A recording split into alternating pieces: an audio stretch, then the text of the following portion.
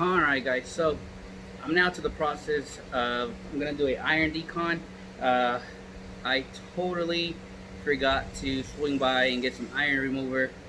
Sadly, the AutoZone where I usually go to, they didn't have any, so I had to think quick. And I ended up grabbing the Meguiar's Ultimate Wheel Cleaner.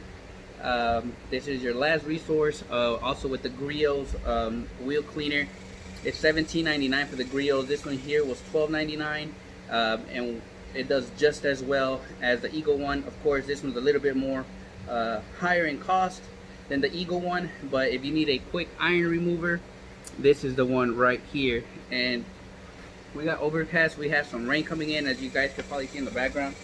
So you can let it sit there for a little bit, let it dwell, and that's it. I'm gonna go ahead and spray it on there real quick.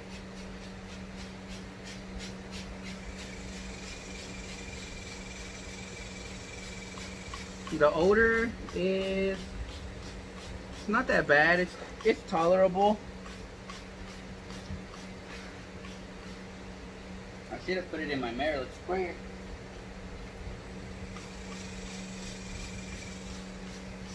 But we'll go ahead and hit the whole vehicle and see how it works. We'll be back. Alright, so I've had it going for about 2 minutes already, letting it sit. There's a little bit of iron coming off of it, but it's definitely working. So again, your last resort, if you need to, go and get you a Meguiar's all-wheel cleaner as an iron remover. It will definitely do the job, guys.